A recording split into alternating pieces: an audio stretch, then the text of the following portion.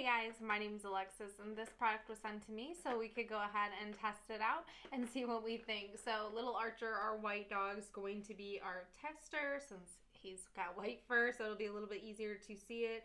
Our Australian Shepherd, she kind of looks like the dog here. She does have some white spots, so maybe we'll add a little bit of color to her, maybe on her paws. So let's go ahead and test this out.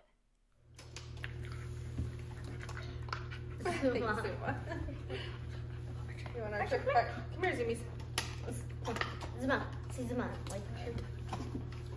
So it says to color directly on the pet's fur. For darker color, dampen a bit first, and then you can just wash it off with shampoo. The lasting time of the color may vary just due to the different coats, of course, with different dogs. Oh my goodness. Wow. So let's go ahead and try it out. Archer, what color do you want to try out? Archer. What you like? Archer. He's like, I don't care. All right, you want to do blue? Green? Oh, no,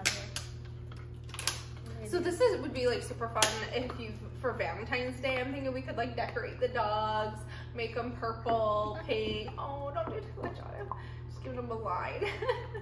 He looks like the airbender. What is that? So, and they are adjustable too to get the rest of the color out. It really reminds me of like a crayon itself.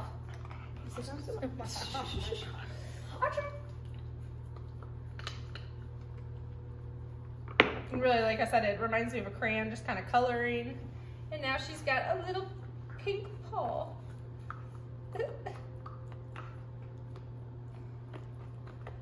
This would be fun, especially if you take your dogs places or like for festivals, events. You can include them and get them all colored up. Oh.